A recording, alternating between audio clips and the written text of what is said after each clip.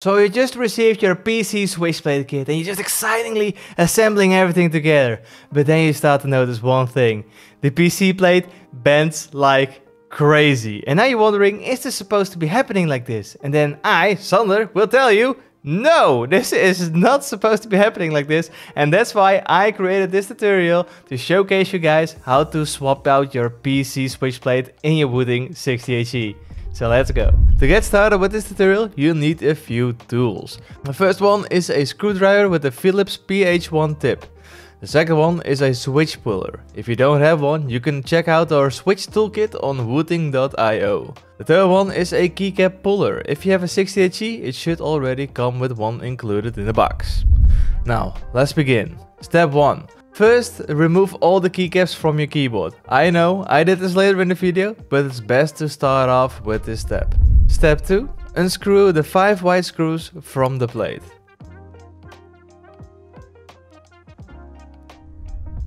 Step 3. Lift the module from the front first and gently pull the module out. Step 4. Flip the module over and remove the 8 silver screws on the back of the PCB.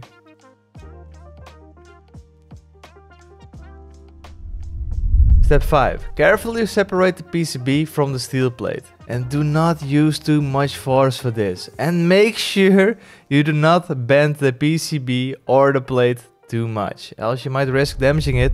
Step 6. Remove the stock poron foam from the bottom of your plate. Step 7. Now grab your switch puller and start removing all your switches. If you're not familiar with removing lacquer switches, consider checking out the tutorial in the top right corner on the screen or in the link in the description. Step 8. Remove the stabilizers from the board. You can easily do this by using a pair of tweezers or your screwdriver, then pushing the clip on the front of the stabilizer and push it upwards. Do this for both stabilizers and slide out the stabilizer itself.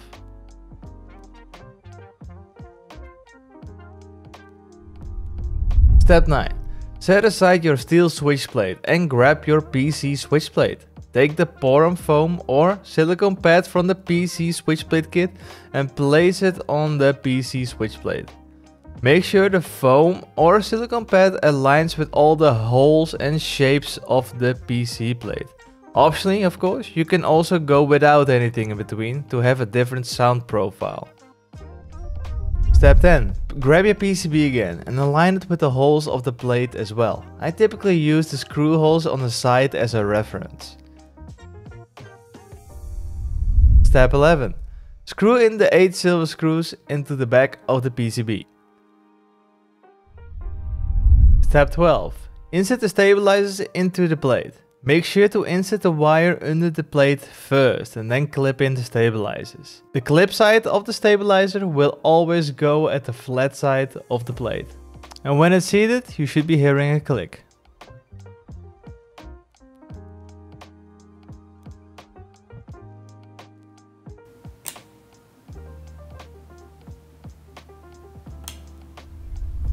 Step 13. Insert the switches back into the module, ensuring the window of the switch is facing north. And the switches will be properly seated if you actually hear a click when you press it in. And since the PC plate is flexible, installing the switches might need some support with your fingers to snap them into place. Especially if you use the poron foam or just without any foam at all. Step 14. Insert the module back into the case and make sure you insert the back side with the USB-C port first and then the front side of the module. And you gotta make sure that the USB-C port on the module aligns with the hole on the case. Step 15. Screw in the PCB with the 5 white screws.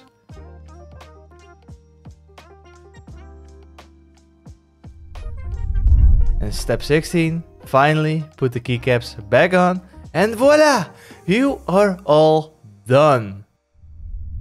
And that's pretty much it for the PC switch plate swapping tutorial. And of course, if you have any questions or need some clarification, let us know in the comments below or send us a mail over at social@wooting.io.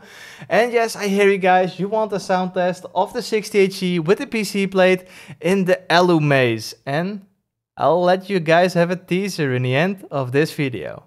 Alright, thanks for watching and goodbye.